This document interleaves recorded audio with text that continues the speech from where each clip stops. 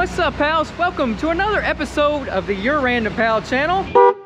And today I'm at the Kentucky Science Center in downtown Louisville, Kentucky to check out a really cool concept car that's got a lot of NASA inspired technology in it. I mean, check out my shirt. I even dressed up for the part. I got an astronaut on my shirt. He's chilling on the moon, drinking a green beer after eating some green cheese. But anyway, this car, it's only gonna be here for count them, 3 days. And today is the very last day they have it on display in the lobby. So let's go on in and check it out. Now, I think I beat Doug DeMuro to the punch on checking this car out, but Supercar Blondie, she beat me to the punch.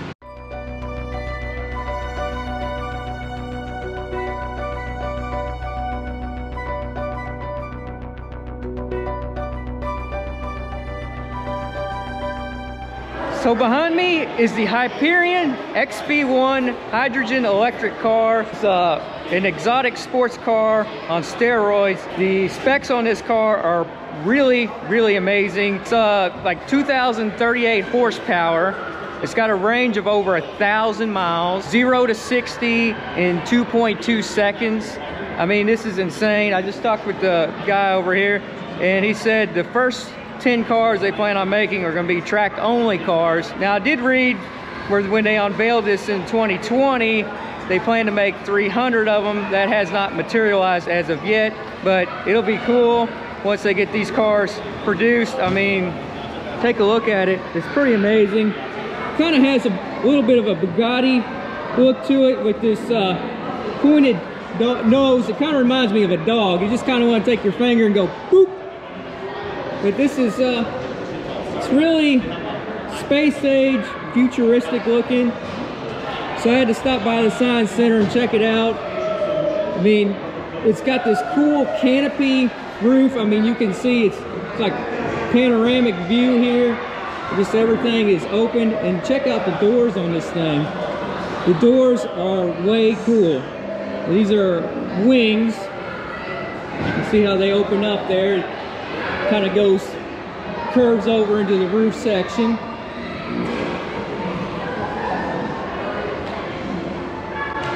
Take a look at that. The steering wheel, it's not even a full circle. It's kind of got a really racy look to it. And you got to check out the exhaust on it. Those big exhaust ports right here. Now, there's no combustion as far as like the gasoline motor, so what you're going to have is just water coming out of this. That's the product of byproduct of hydrogen. It's just water vapor. So instead of getting smoke, you're going to get clean burning water out of here.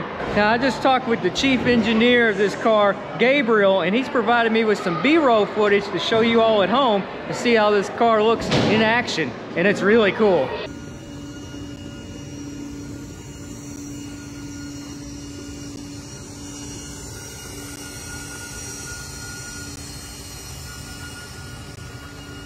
So this really cool looking TV screen behind me, it's actually the charger for this car. Yes, they have a hydrogen electric charger. It's for your home.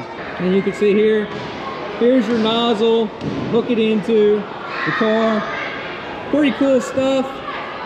Hydrogen fuel, there's not really much infrastructure out there. There's a little bit in California. Toyota's had their hydrogen car, the Mirai, but Shell has closed down some of the hydrogen fueling stations out there.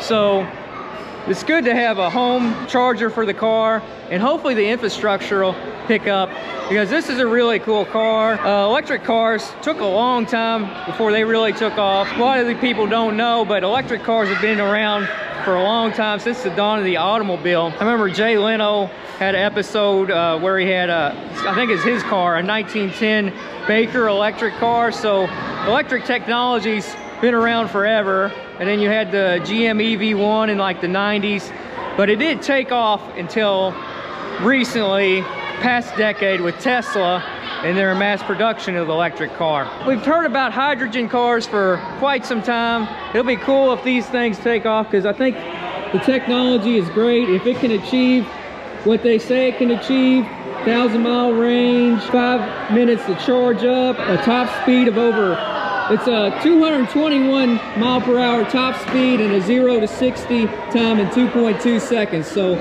really cool specs on this car. And also want to talk about the weight of the car. The car weighs 2,751 pounds. So it's relatively light car. It's not heavy or anything. In comparison, I have a Lotus Elise and that weighs 2,000 pounds, and that's a very stripped down sports car. This one's obviously got a lot of technology in it, but it's also got a lot of lightweight components. Uses a carbon fiber monocoque chassis, so keeps the weight down. Obviously you got to have a lot of tech in these modern cars, computer controls and crash safety in them, and which probably lay the car down a little bit. Well, pals, I hope you enjoyed this video on this really cool Hyperion XP-1 concept car. Until next episode, don't worry, be random.